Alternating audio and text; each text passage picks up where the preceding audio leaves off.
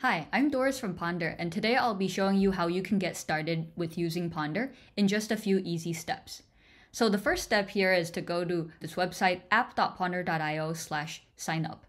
And here I've already entered in my basic information and email, so I'm just going to click the sign up button here. So the next step here is we want to get Ponder installed on our machine.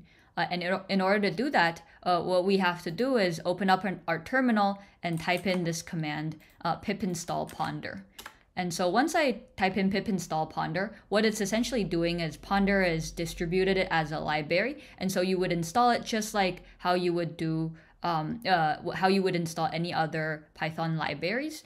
And so once this shows that it's been successfully installed, the next step here, I'm just going to click on the next screen, is I'm going to do Ponder login.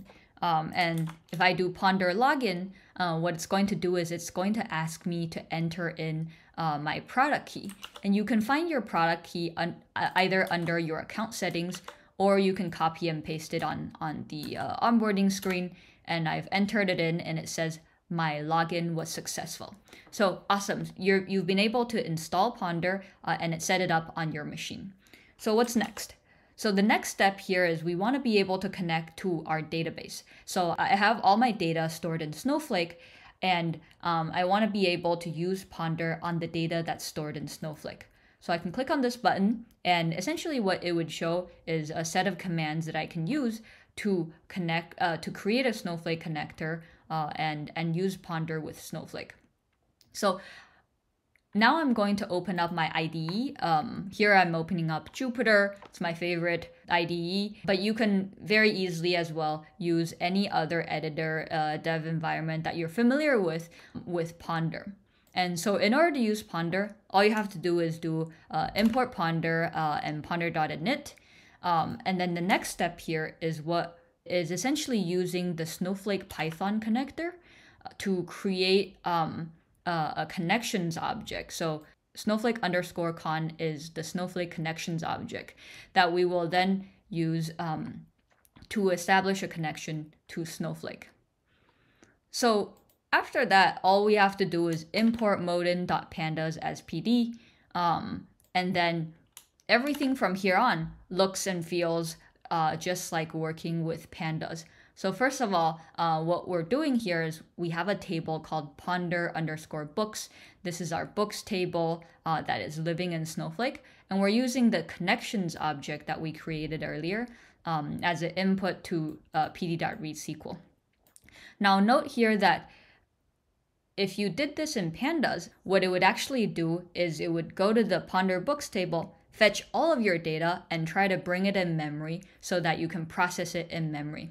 But instead of doing that with Ponder, what we're doing is simply establishing a connection between Ponder and Snowflake so that any subsequent command that we're doing, for example, print my data frame or df.describe, all of that is operating on the data that's living in Snowflake. So none of that is being processed in memory. We actually take your pandas queries and translate it down to SQL so that it can be executed on Snowflake. Just to show you that this is actually happening in real time, I'm going to pull up my Snowflake UI, and here you could see all of the queries that Ponder has automatically generated. Now in particular, what I want to do here is I want to take a look at the query that corresponds to the df.describe that I just performed. So I click on this latest query, and I pull it up. You could see that this is a ginormous query. It has over 200 lines of code doing things like computing the max, min, percentiles, and so on. All of this this entire SQL query is automatically generated for you so that all you have to worry about is writing this single line of pandas, and all the statistics and results is computed for you and generated. And so you can see that with the Pandas API, it's a much more easier way of working with the data that's in your warehouse. Now, I can also do very common data science tasks such as z-score normalization, printing the head, unique, as well as things like get dummies, which is essentially a one-hot encoding on my categorical variable. I could also do filter and so on. And so we can see that with this very simple example, we've been able to install and set up Ponder, as well as connecting it to Snowflake so that we can run all of our pandas queries and workflows on Snowflake directly.